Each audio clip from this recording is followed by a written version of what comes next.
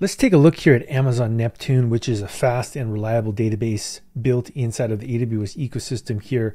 And it has a lot of really interesting things that are normally potentially multiple steps. And if we go ahead and take a look here at how this works, first up, we have database and we have notebook. So let's go ahead and launch the Neptune interface here. And when we dive in, you can see that you can build a provisioned one, or you could also build a serverless. And what's interesting about serverless here is that you wouldn't have to actually manage a cluster yourself, which could be a huge win. We also have the development testing, and we have the production availability here. So notice in production, it's going to by default create a read replica in a different zone.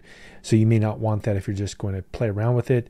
And also in terms of connectivity here, that it's going to select what kind of VPC that you're going to want to connect to as well. And additionally, some of the things you can do is you can actually use an existing VPC security group or create a new VPC security group. So once you've got all that stuff set up and you've configured it, what the thing we'll do next here is take a look at how notebooks work. So a notebook here is going to allow you to connect to the graph database. And in this particular scenario here, I have a notebook set up. So it's running on its own ecosystem here. And if we click on this, you can see that it's actually hooked into SageMaker.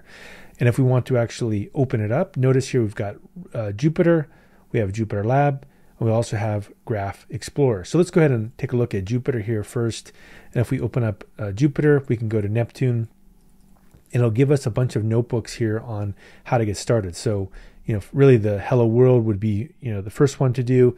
And notice here that it actually gives us some great stuff about how you can actually do Sparkle, you can do Gremlin, OpenCipher. So there's all these ways to communicate with it. And you can also do a status call as well and see what the status of the cluster is, interqueries, etc., and even do these graph database type Gremlin queries.